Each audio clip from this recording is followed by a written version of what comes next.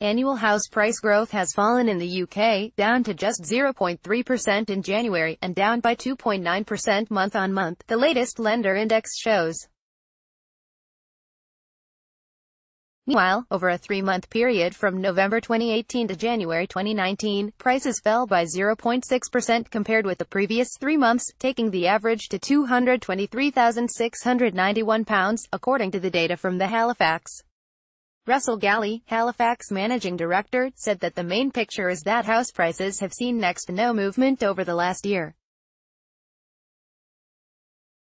This could either be viewed as a story of resilience, as prices have held up well in the face of significant economic uncertainty, or as a continuation of the slow growth we've witnessed over recent years. He said, "There's no doubt that the next year will be important for the housing market, with much of the immediate focus on what impact Brexit may have. However, more fundamentally, it is key underlying factors of supply and demand that will ultimately shape the market," he explained. He pointed out that on the supply side, the most constraining factor to the health of the market is the shortage of stock for sale, although this does support price levels. On the demand side, we see very high employment levels, improving real wage growth, low inflation and low mortgage rates. All positive drivers tempered by the challenges of raising deposits. On balance, therefore, we expect price growth to remain subdued in the near term, he added. Mike Scott, chief property analyst at online estate agent Yopa, does not believe that there will be a crash in the housing market even although growth has slowed considerably. Despite a shortage of stock, very high employment levels, improving real wage growth, low inflation and low mortgage rates, the Halifax expects subdued price growth in the short term, due to the difficulty that many would-be buyers face in saving a large enough deposit. However, there is no likelihood of a significant fall in house prices while these economic fundamentals remain strong, he said.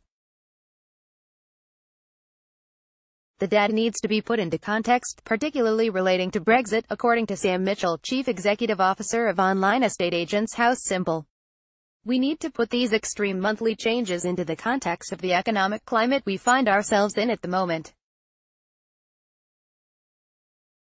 Brexit is a monumental event, and actually when you look at how the housing market is standing up in the face of some pretty strong headwinds, it's proving to be surprisingly resilient, he said, but the lack of any definitive Brexit deal on the table, and the odds being slashed on a no deal, is playing on everyone's minds.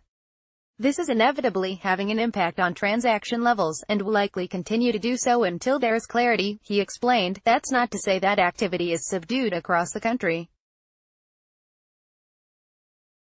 We are actually seeing healthy transaction levels in many northern areas such as Yorkshire, where there seems to be an almost stubborn refusal to let Brexit govern their lives. He pointed out, what's clear on the ground is that there's plenty of pent-up buyer demand, but buyers are watching Brexit developments and taking their time to commit.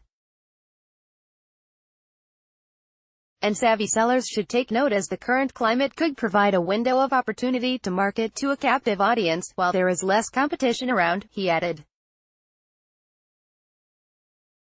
Seasonal factors need to be taken into account, according to Andy Solomon, chief executive of Yamdel, and he believes that the usual spring boost in the market could be later this year due to Brexit. Paul Telford, chief executive officer of Ocala, thinks that price growth will remain subdued over the next few months. There are positives to take from the current landscape, and despite a notable reduction in buyer and seller activity, the market remains resolute. Prices are up on an annual basis, and we're yet to see any signs of a crash, he said. However, the longer we remain left in the dark about our future with the European Union, the more detrimental it will be to the UK property market and wider economy. There is still a degree of buyer interest out there, and we would urge anyone considering a sale to give it a go, he added.